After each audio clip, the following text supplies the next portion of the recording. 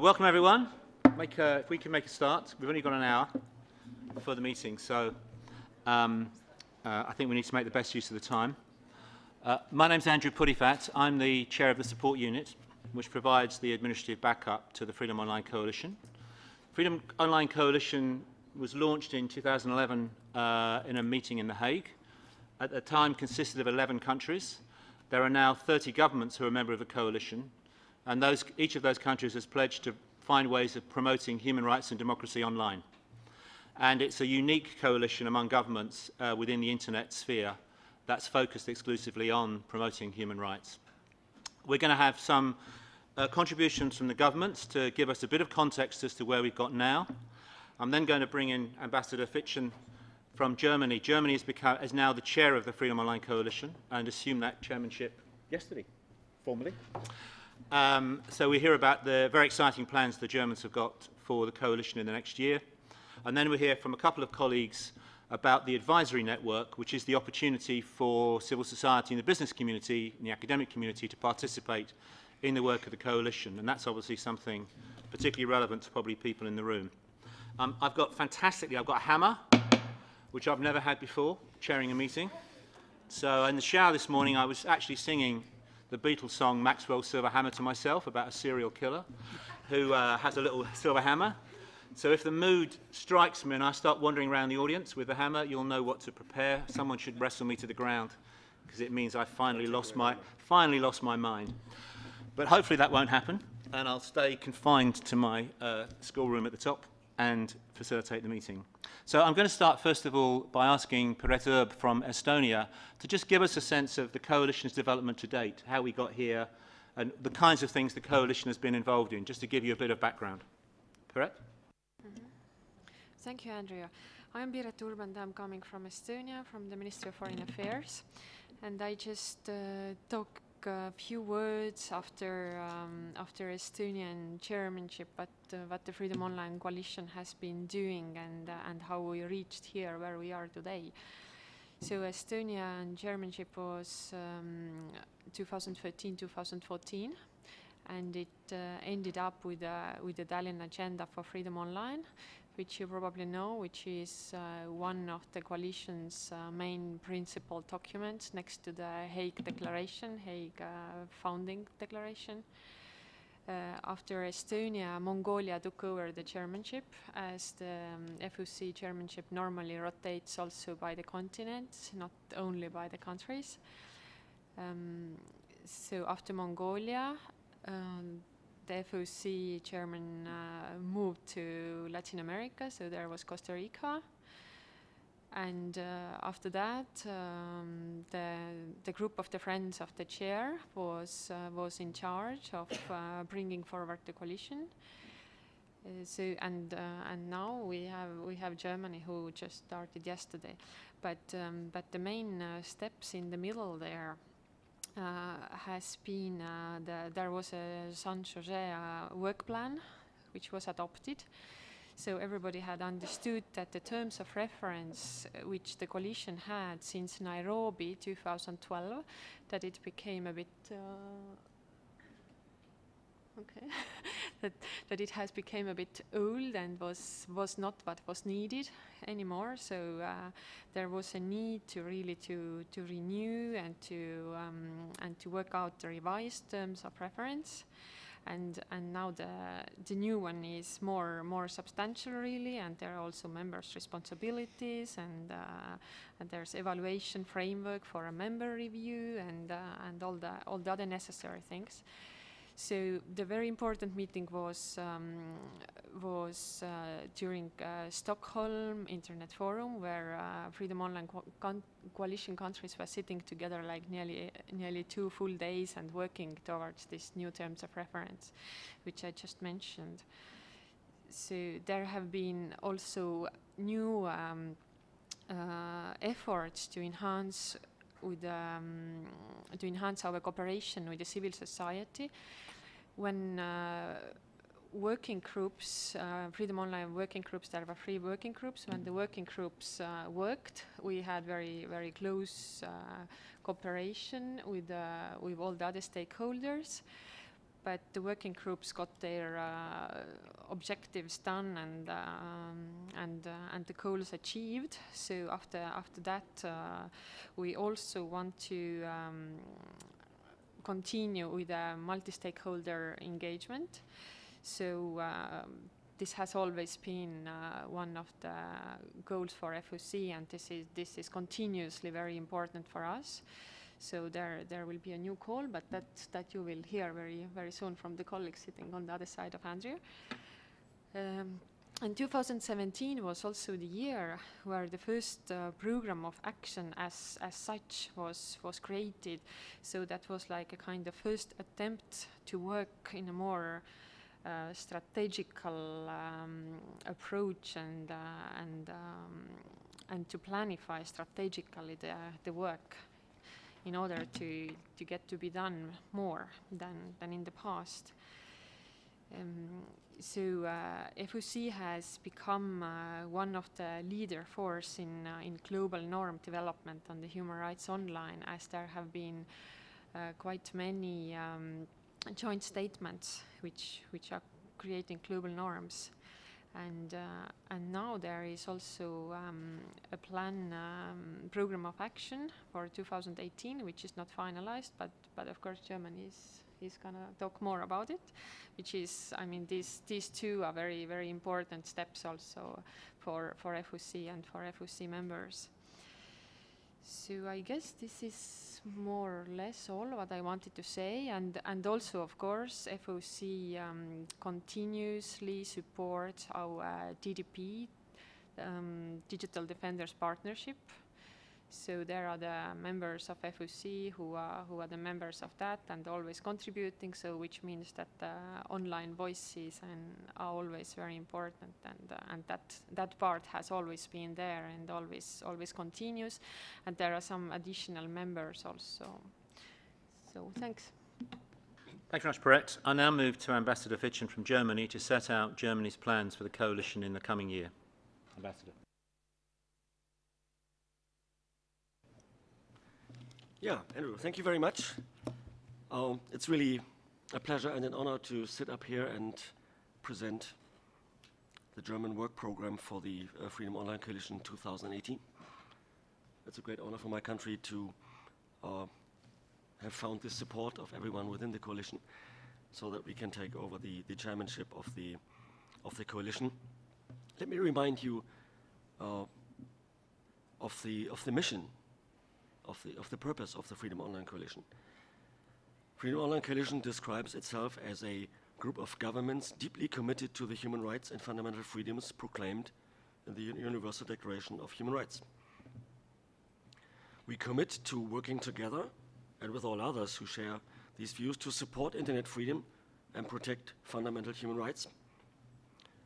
And the coalition also aims to be, and this is really the key word I like best, FOC aims to be a proactive coalition that ensures internet freedom issues are on the international policy agenda as a way to drive concrete policy changes and outcomes. Keep things on the agenda, but not for the purpose of having an agenda, but really for coming up with a policy change and concrete results. So that's more or less our guiding principle. We take over the chairmanship at a time, Andrew, and it has already been pointed out that with the new Stockholm terms of reference, we have basically a new set of procedural guidelines for our own work, and we have also introduced a new mechanism, which is the advisory network that we will talk about a little later. So those two texts and that new mechanism will have to be developed and actually be transformed into practice. So one of the first tasks of our work next year will be to make sure that all of this really gains traction and that it really becomes a reality, including, of course, the advisory network. In terms of substance, I just mentioned we want to make a difference. We are a proactive coalition. Following from the Stockholm Conference and as outlined in our program of action, which is still a draft, not exactly agreed, but almost done, we have identified 3 target areas and 3 main points of activity. One is to look at global norms that seek to prevent and limit state-sponsored restrictions to human rights online. Here, of course, Geneva is one of the main premises and places where our action will be hopefully felt. With all the different resolutions that come up in the Human Rights Council, and it's not just the privacy online or the internet freedom resolution, but there are also, as you all know, resolutions on human rights defenders, which of course may have an important connection with the freedom online issues. We have a resolution on internet freedom, which is run by Sweden, that is coming up for renewal. We have activities in the Human Rights Council to protect and defend the workspace of civil society and human rights defenders, so that is something that we may wish to support by drafting a joint statement of the coalition. We're also thinking of having a joint statement on internet censorship. That, of course, those things are being drafted not by us, not by Germany, but that's a collective process that would involve all coalition members and, of course, with the active help of the Secretariat. Second area of activity would be supporting civil society voices online. So we're thinking about drafting, again, when I say we, I mean the coalition. The coalition thinks about developing a statement on digital divides. We're also thinking of initiatives that FOC could encourage that close digital divides and build capacity for participation of marginalized groups in freedom online activities, so bringing in other players and making sure that the coalition, 30 members with a proven track record of human rights protection and engagement for human rights online, can really come in to support that type of activity.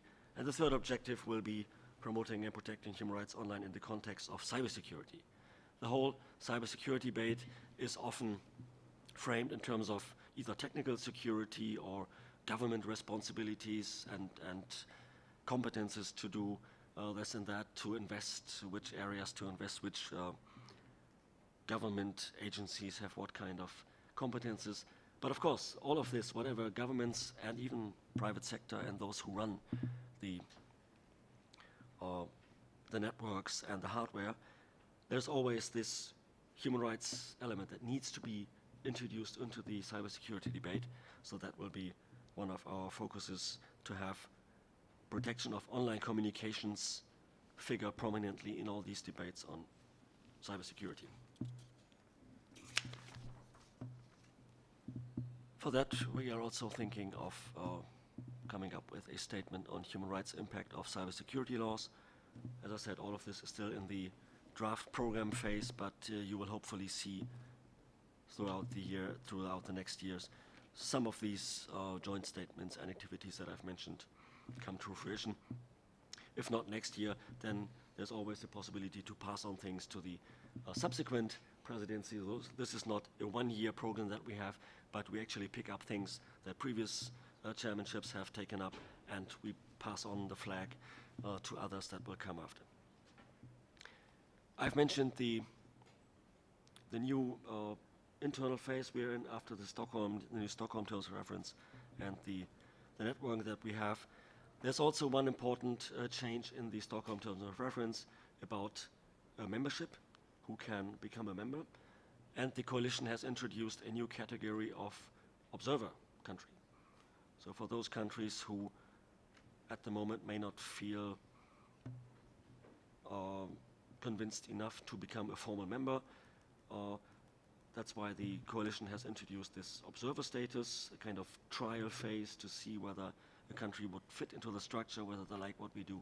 So we would try to do outreach on both fields, convincing more countries to become a member, but also trying to get more countries interested in becoming an observer so that we have a broader base. Right now, 30 members was mentioned already, but to be honest, most of them are from, let's say, northern or western countries, the northern and western hemisphere. We have very prominent and very active members, actually from all continents, but maybe not enough from Asia, South America, and Africa. So we will try to do outreach together with our members from those areas and with the Secretariat and everybody else to advertise our cause and to make more countries join this coalition, in the sense of having really a kind of group that is ready to fight for human rights online, and to have a larger group even. And finally, all this work is not done by drafting text and statements, but we really need the experts in all the various multilateral places where activities of the UN and norm setting is being negotiated. We want to try to revitalize the local networks that we have. Geneva, New York, Paris, where UNESCO is undertaking a lot of activities that are directly of interest for human rights online. And of course Vienna and other places where things may be coming up. And the point of having these networks is really, especially here in Geneva, it's not just Human Rights Council, it's also ITU, UNCTAD, other areas and other organizations where human rights online issue may come up. Doesn't mean that we want to take them there, but the network has to be alert so that we can inform each other and really not be surprised by developments, but that we can play this active role that we as a coalition want to play. And finally, the annual conference that will be hosted in Berlin by the end of 2018. Of course, again, with the support of civil society, private sector, anyone who supports the coalition work and is ready to engage. That's more or less a short run-up of what we are hoping to be able to achieve next year with the support of everyone. And well, for the network, I would give back to you and other speakers so as to explain what we have in mind with our non-governmental players. Thank you. Yeah, thank you, Ambassador. So I think since about 2013, the coalition has tried to engage a broad section of civil society and the business community in helping it develop its thinking. Initially, that ran through a series of working groups which were established at the Tunis conference, which completed their mandate earlier this year in Stockholm. And since then, there's been a process of thinking about the best way of engaging a broader community in some of those discussions. I'll just first of all invite Peter from the German government to say a little bit about why the governments see the engagement of a broader community as important to their work, and then I'll come to people from outside those governments to explain how we've got to the kind of process we've now got to. Yeah, let me start maybe by stating that very simply, so this is something that you might have heard a couple of times already at this IGF, but it's still true. It's very important that human rights online is a complex field. Technology is changing fast, and so are the challenges related to human rights online. So it's very important for a coalition like the Freedom Online Coalition to stay up to date on those developments. And this is only realistically possible if also the private sector, civil society, academia, and so on are involved in the discussions. And so this is one very important principle of the Freedom Online Coalition. So this is why the Freedom Online Coalition has embraced it and why we try to make sure that such advice from a diverse point of view of the various stakeholders who are involved in human rights online is being taken on board. So this has been set, for example, already into the Tallinn agenda that Pert has mentioned, that this is one basic working principle of Freedom Online Coalition member states, but also of the Freedom Online Coalition as a whole.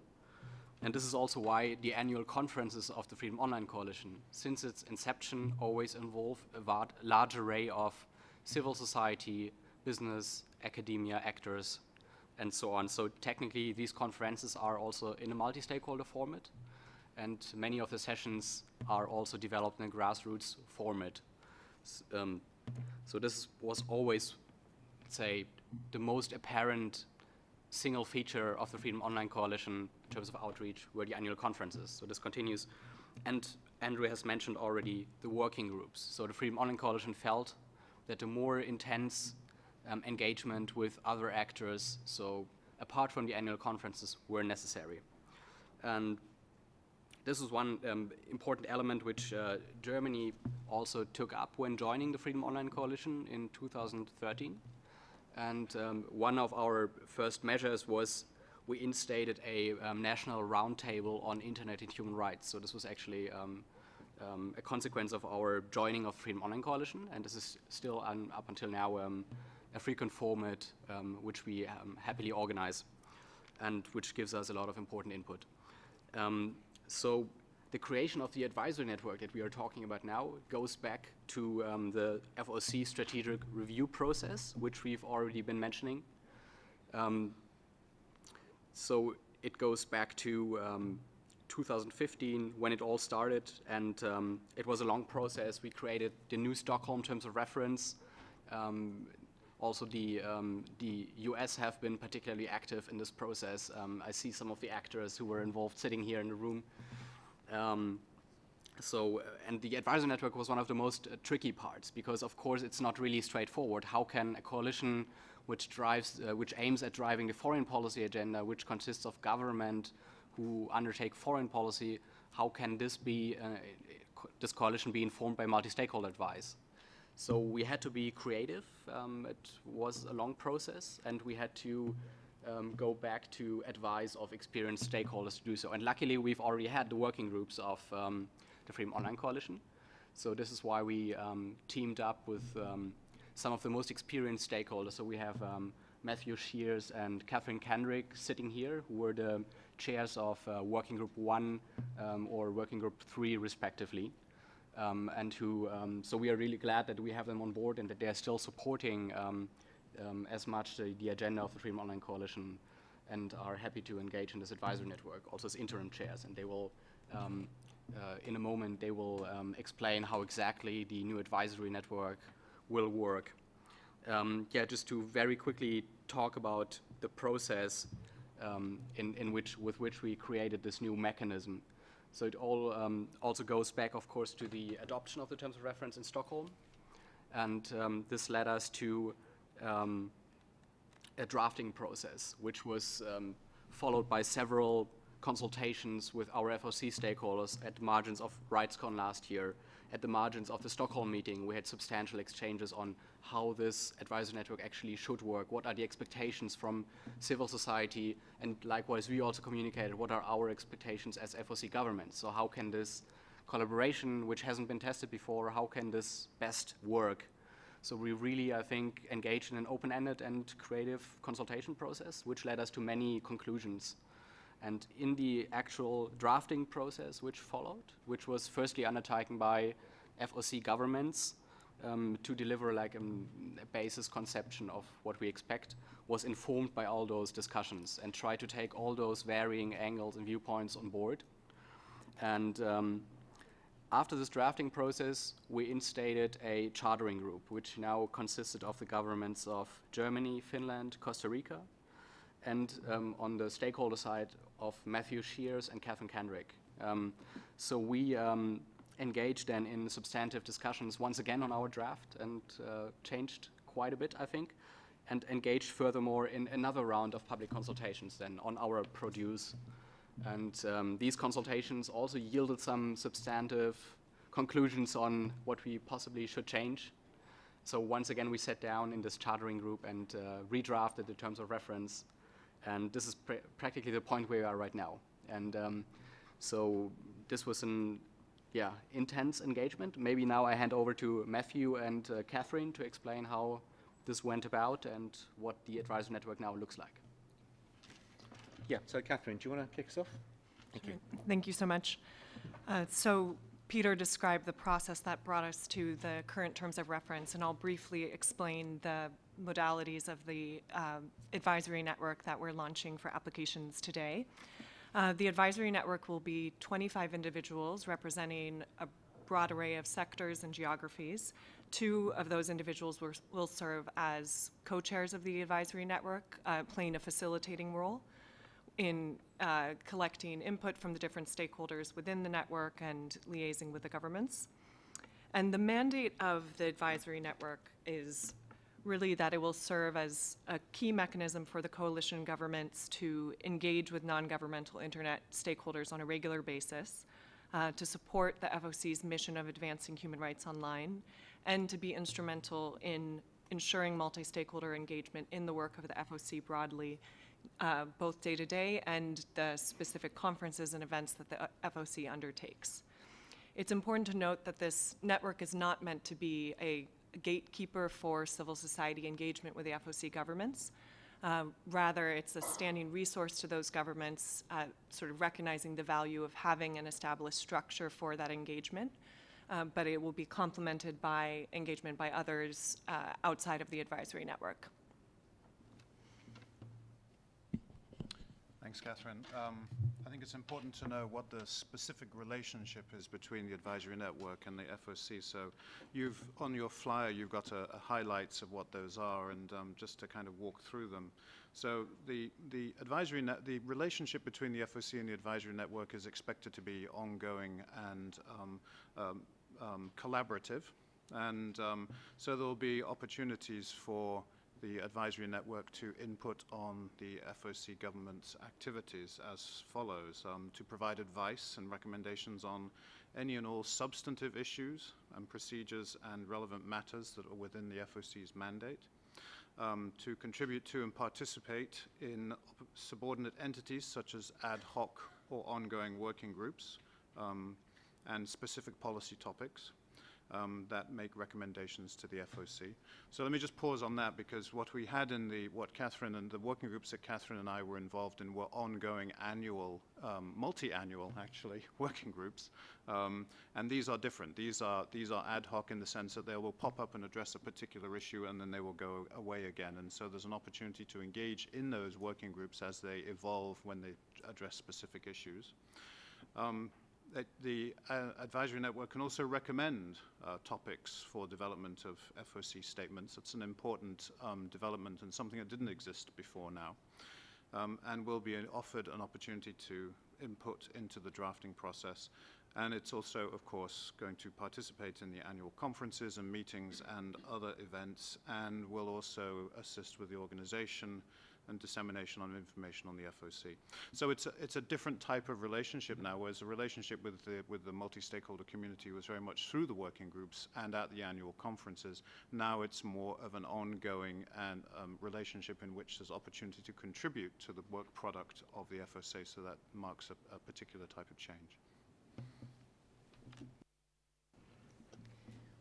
In our conversations about the tour and how to shape this advisory network, I think Matthew and I certainly, and many of those who submitted input through the open consultation, brought some of the lessons learned from the working group experience, trying to derive both what had worked well and incorporate lessons of things that could have worked better. And I think one of the main values that we saw in the working group experience was the opportunity to have a trusted forum to engage with governments, to share concerns on both sides and have a candid conversation. And so we've designed the advisory network together and with outside input through the consultation to serve as that type of forum. If I can just add to that, Catherine used a very important word earlier on. She said that the role of the co-chairs, and we are interim co-chairs, is to act as facilitators and not gatekeepers. One of the concerns that was raised by in the consultation was this notion that somehow the relationship would be between the FOC and the co-chairs and not with the advisory network, and that is not the case. So it's important to clarify that, because that was one of those things that was raised at least on a couple of occasions. I think it's probably also useful just to say that I think in terms of the ongoing process from now, this is the formal launch of the advisory network. Catherine and I are on board as interim co-chairs. We have put the application process up on the website, so that's available for you to access. And the deadline, unless somebody already mentioned it, for applications is January 11. So please do bear that in mind when you're going off on holidays and other places. We very much encourage you to participate. This is somewhat of a unique opportunity. It's very different than what it was before with the working groups, but I think it will be equally rewarding. We have room for up to 25 participants in the advisory network. And we will be putting together a process for the election of the next set of co-chairs, and that will occur over the first couple of quarters of next year. Miss out on anything? I think that's it. Maybe I can add as well, still some probably important points. So to explain a little bit what is the value added for governments to have this particular advisor network and not something else. And the big value added is that this advisor network will be enabled by the structure to feed into ongoing FOC activities. So if there's an ongoing drafting process, this advisor network will be able to provide advice. So it will be extremely relevant what the advisor network says because it directly feeds into the work of the coalition. And I think this is maybe the biggest difference of the advisor network to the previous structure we've had. And so this was also one point of concern. The previous structure was vice versa, that there was a somewhat indirect connect between the work of the Freedom Online Coalition and the work of the working groups. And now we've really addressed this shortcoming and brought those two into one process together.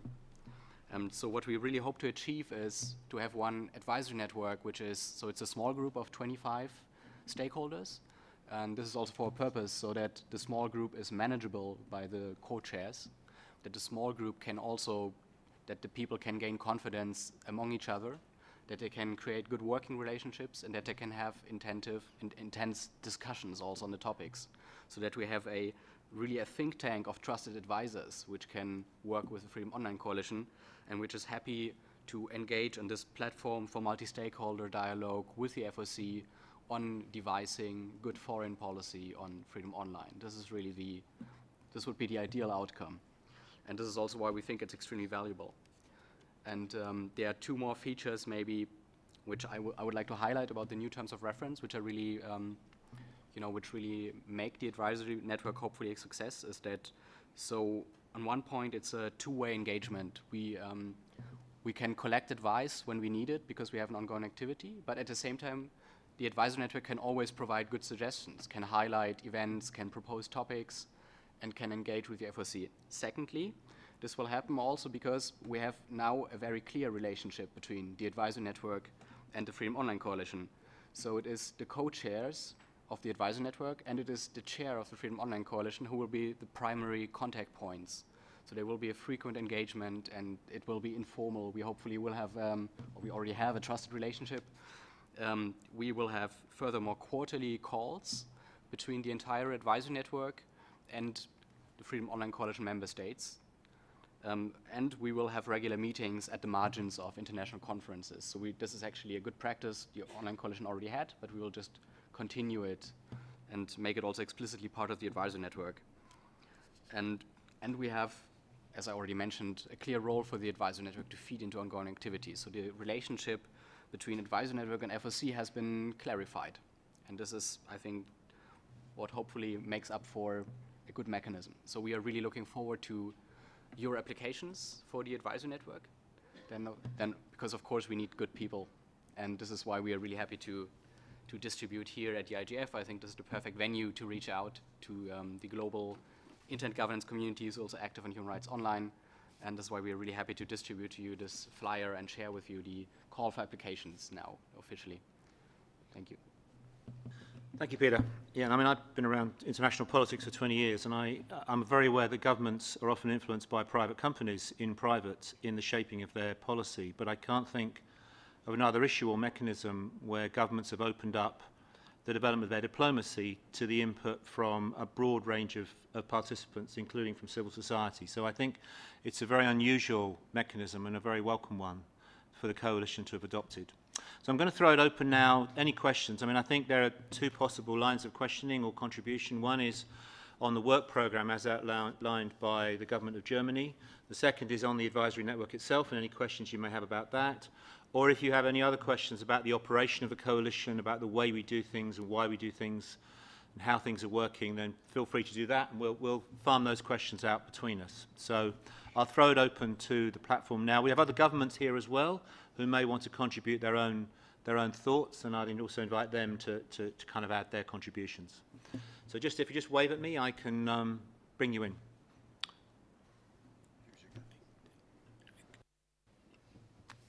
Thank you very much, Peter. Thank you all for your contributions, and thank you to the incoming German chair of the FOC for the aspirational and inspirational program of work for the next year.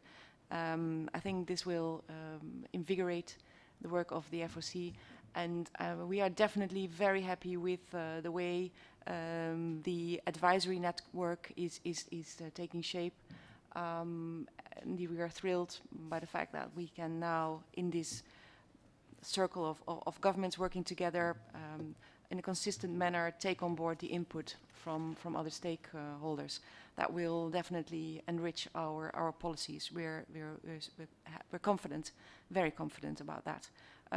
About the work plan, I would just like to underscore that apart from doing our part to contribute to the proper working of the advisory network, of the good interaction between the advisory network and the FOC, as a member, we also would like to contribute to important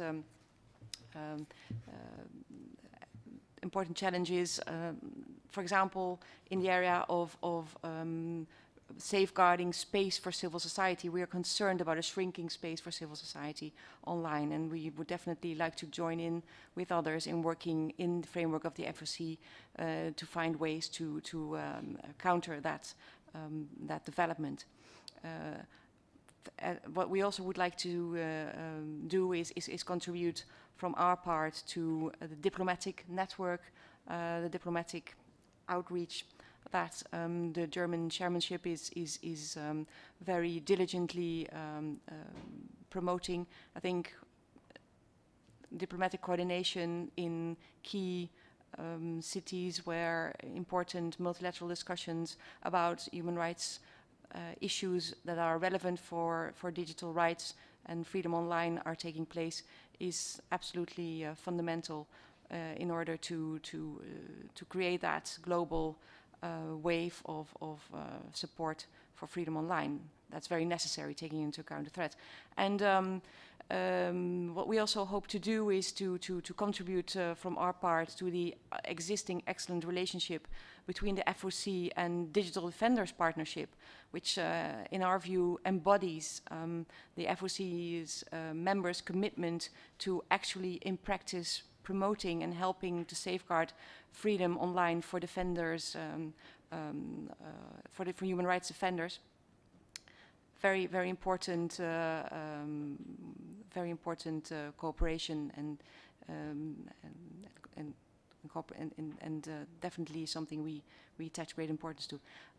Finally, I just would like to add a few words about the way we, as a Freedom Online Coalition, can enhance even more our profile and our credentials in bringing about more freedom online in the world, and that is by referring to what we have taken on board in the terms of reference, the Stockholm terms of reference, the fact that we are going to engage in peer learning. We, as members of the FOC, have committed ourselves to, on a regular basis, talking to each other, sharing information about challenges and we face at home, and good practices that we can share with others, and that will help us also as members of the FOC to be champions of the commitments that we have engaged in. Thank you.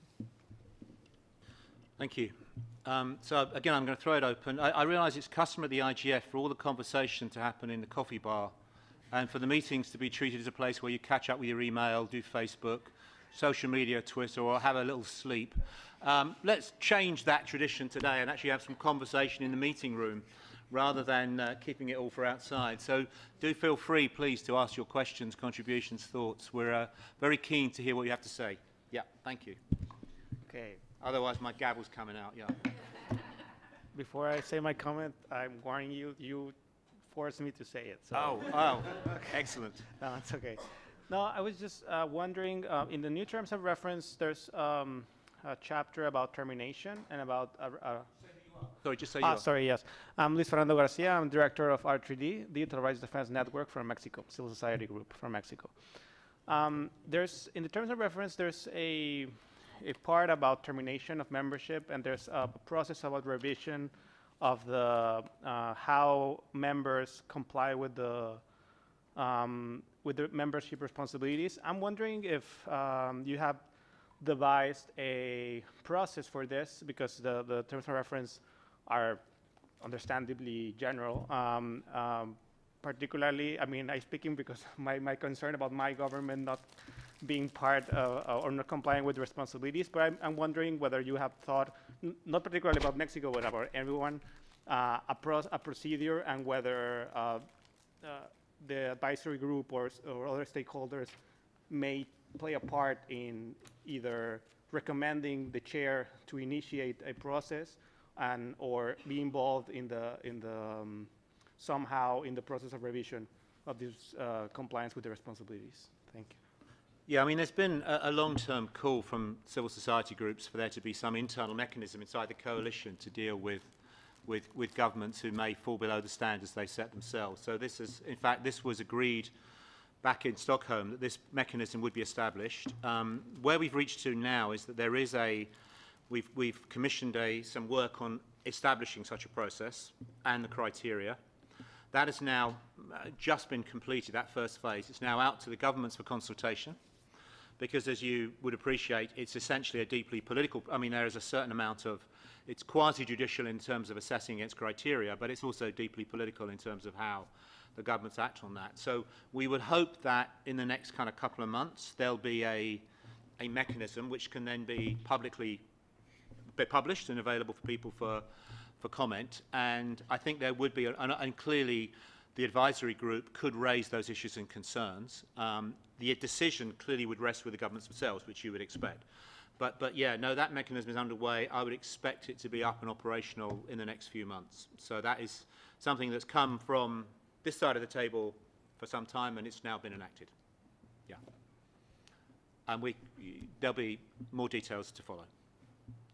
Anyone else like to... Yeah. Just say who you are, maybe. Sure, it's me. Right. Melody Petrie from Access Now. I just wanted to commend the FOC because last year you issued a historic statement against intentional state-sponsored disruptions of access to or dissemination of information online, so internet shutdowns, internet disruptions, whatever they are called.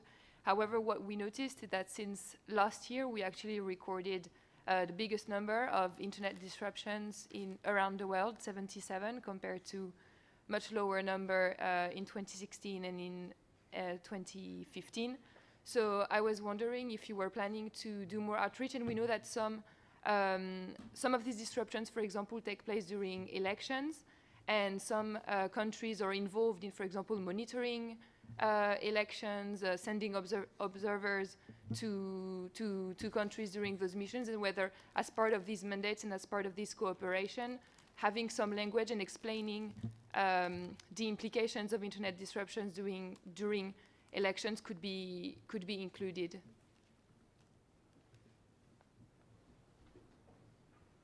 Yeah, I think it's, thanks for raising that concern. Yeah, it has been a preoccupation for the governments, and we've certainly, inside the coalition, done a lot of work with our existing members to actually ensure that they understand the purpose of the policy and to avoid network disruptions in some pretty critical elections that have taken place.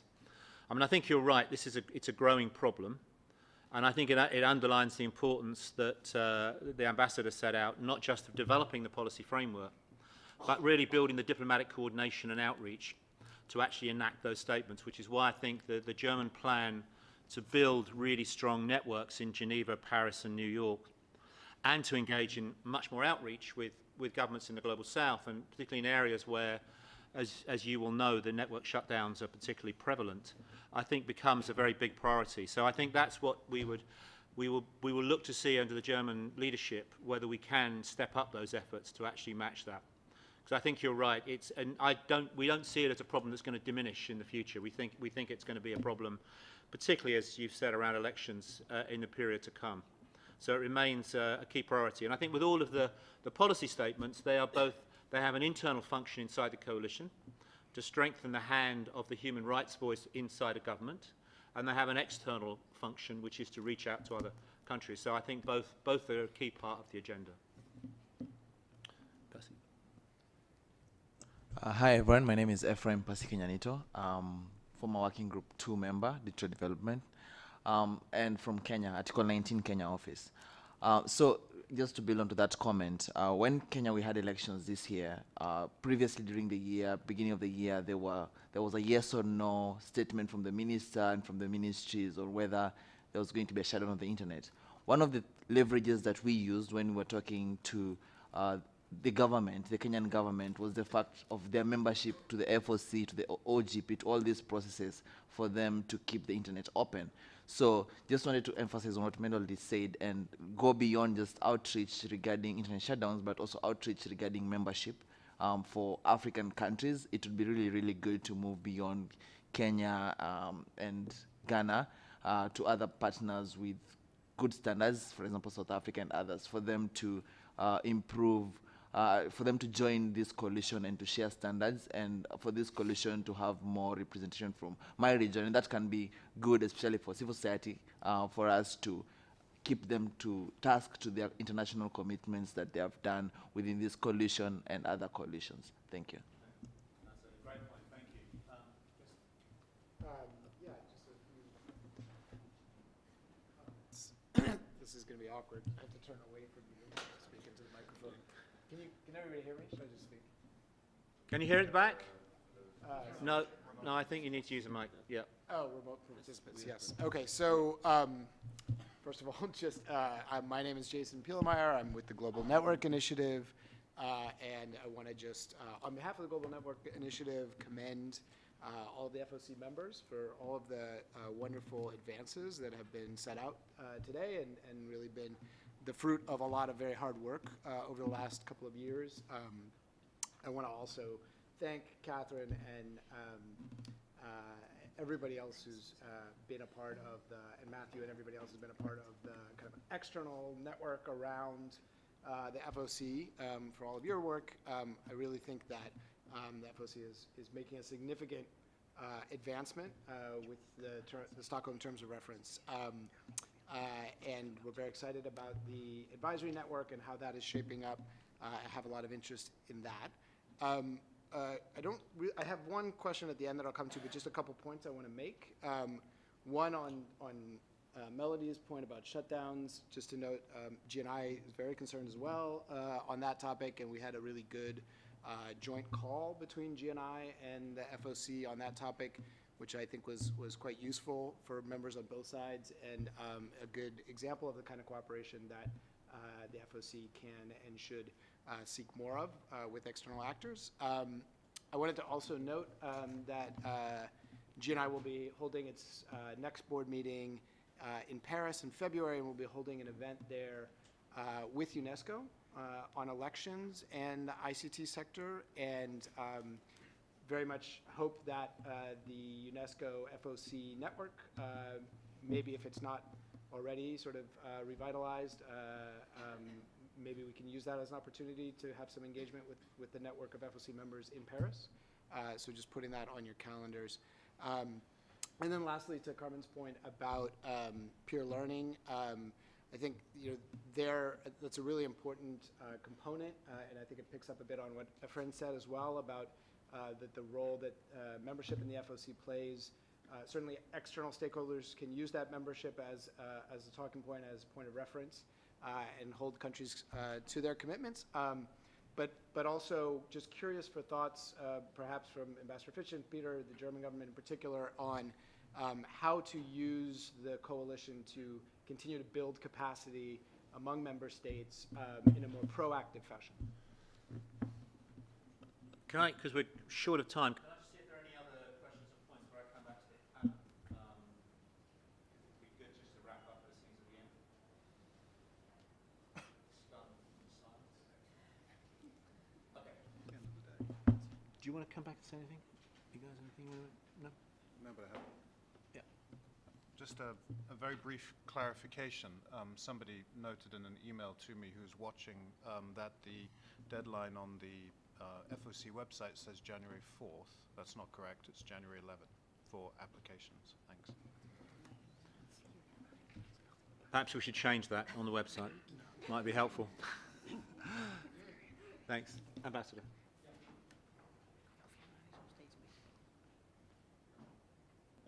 That's it. Right. Yeah, thank you very much. Thanks for all these questions and suggestions. And first of all, thank you for the support that kind of is coming out from the audience here. Just wanted to pick up a few points that were made. The point about the new provisions on termination. This was hotly debated over quite some time. FOC members, and I think if you look at the terms of reference, all the statutes, all the rules of procedure of other organizations, ours are really quite elaborate. There is a procedure with a lot of feedback possibilities, so that is already a quite elaborate provision. FOC members were aware that this type of, let's say, internal quality control, the kind of self-evaluation, is really necessary to keep ourselves, to keep the coalition up to its own high standards, and rest assured that this will be taken seriously. On the other hand, it's of course also a delicate and sensitive process to enter in. So, but as Andrew said, details of the procedure will have to be developed. It's all fresh from the printer, so to speak. So we have to think about it. On follow-up, whether it's shutdowns or any other of the papers, the statements that the general statements that we deliver are, of course, well, first of all, a statement by a group in a given situation, or maybe sometimes even without a given situation, as a general paper. But then it's really also up for coalition members themselves, but also for civil society, for anyone else to refer to this, to set this language in motion, to put it on tracks and have it enter the discussion in the various countries. So it's not just that these 30 countries or 30 plus, hopefully in the future, countries will start talking about it, but that we create this language that then can be referred to. That's an old experience from anyone working at the UN or at other international fora, that once you have a good text, good wording that is out in the world that others can refer to, that can be quoted, that can be cross-referenced elsewhere, that's how it's being implemented also. The point about expanding membership in Africa, yes, I made the point as one of our priorities before you arrived, so that's certainly covered in our work plan. And capacity building, well, that's another point that I've heard in many of the panels over the past 2 or 3 days, and that's also something that the German government, we do have a capacity building strategy that has been adopted by the federal government. So it's natural. If you want to make other states come up with rules, to subscribe to rules, to subscribe to norms, to enter institutions, to kind of come up with a common level of performance, then we often hear the question that governments or other players are ready. Yes, we'd love to join, but we can't because of lack of capacity. And that's why it is certainly our conviction and that of members of the coalition and the coalition as such, that to level this playing field, we have to bring everyone up to the same level, and that capacity building is a necessity to ensure protection of human rights online, to ensure cybersecurity, to ensure proper, for example, crime prevention and law enforcement online in other fields. It's all a matter of capacity. That doesn't mean necessarily hardware and software, things you can buy, but it's really the mentality and the education and of course the political will that needs to be fostered and promoted. So it's capacity building in a broader sense, not just handing over money for governments to buy hardware from anywhere, but really the capacity to join the debate, the capacity to be responsive, to react, to be in the room to take positions, to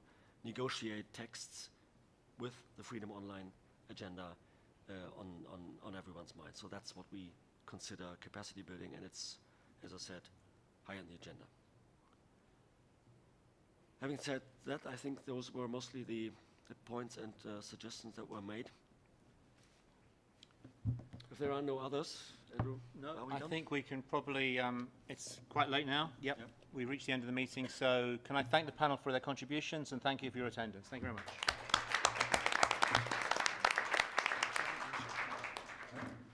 I didn't use the gavel.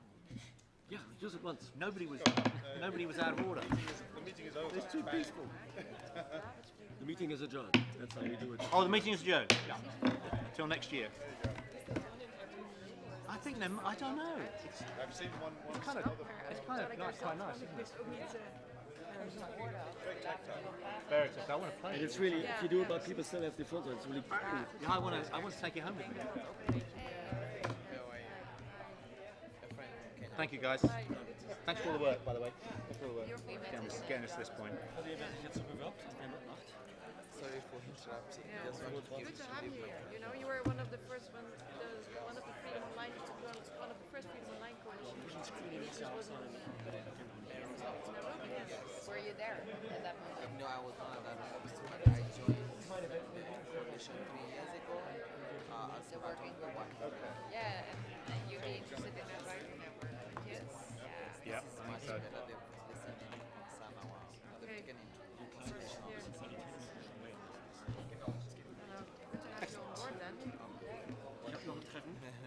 Be careful, don't. Yeah. Thanks very much. I have to run to another meeting. Yeah, fine. Let me put them separate. Good to see you. We'll be in touch.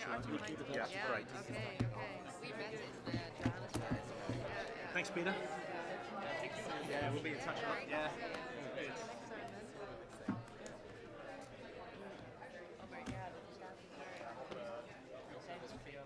Yeah, very clear. Very clear. Yeah,